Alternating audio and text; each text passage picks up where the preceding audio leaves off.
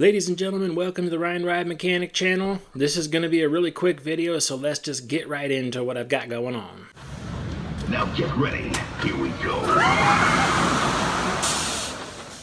As you've probably seen with some other channels, we've had some movement on Top Thrills 2. I was looking into it myself, and I happened to have some viewers at the park today.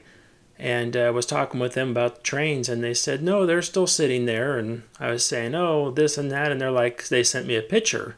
And they said, look, the wheels are going on. And I looked at the picture, and I was like, oh, yeah, look at that. Those wheels are going on. That is absolutely awesome. And then I was like, wait a minute. Hey, those are new wheel carriers. And then I came back here and I was like, let me look into this. Hold on. And I got up the picture and I'm like, okay, so here's the train right here sitting there.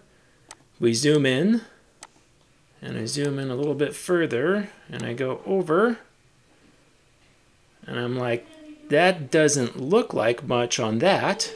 This one's kind of grainy, but if I go to another image, I've actually already brought up the comparison. Watch this. Okay, so what we're looking at here is this was from a thumbnail off of another video.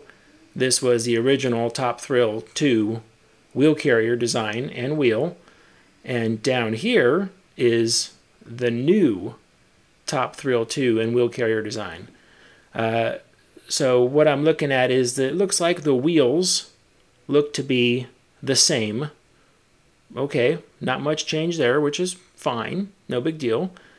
But it looks like right here, you see how underneath where this where these road wheel support spars join to the carrier, see how there's a big open pocket right there, and then down here there's this webbing that's been installed.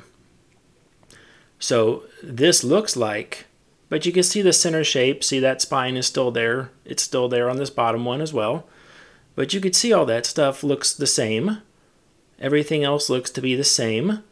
So it looks like what they've done is they've added some reinforcements in here, probably going from the top of this road wheel spar down to the guide wheel assembly. And although I can't see it on this other picture, I'm wondering if it's also underneath down to the upstop. Basically what they did is they conical shaped the inside of the wheel carrier assembly so that stress can go around underneath there. So it looks like we can see a modification on the wheel carrier, which is absolutely awesome. So that's pointing a little bit. I'm not saying it's the problem. I don't know for sure, but I'm just saying that points a little bit at they were having some stress in that area. So they removed all the wheels and they removed the wheel carriers, and it looks like one or more new wheel carriers have showed up, modified, being that they're all one-piece billet. You wouldn't typically do something like weld onto those. That's typically like you don't realign the grain structure inside a billet material by welding on it. You can do it, but it's not great. It affects the material. So if that is in fact a new design, which it looks like it is, basically they would have remanufactured those at the factory and then shipped these out. This must have been part of that shipment that arrived. The other minor things we can't see right now, which would be the wheel carrier, the legs that come out here to hold the road wheels. Did they increase the thickness of those at all? Although we can see these reinforcement plates down here, we can't see if that material, from the side, if you're looking at it straight on, did that material thickness increase at all that way? I don't know.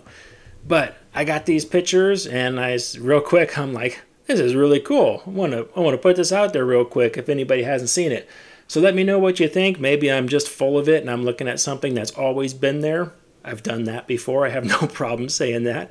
But what do you think? Is this a new design, and people that maybe head into the park with some of those cameras that can zoom in like, to the surface of the moon?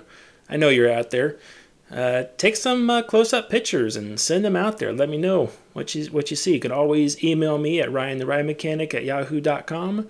If you're just stopping in for the first time and like this sort of stuff and what I do, make sure you give it a thumbs up, like and subscribe, do all the normal things down there. It helps me out. I know this is really quick.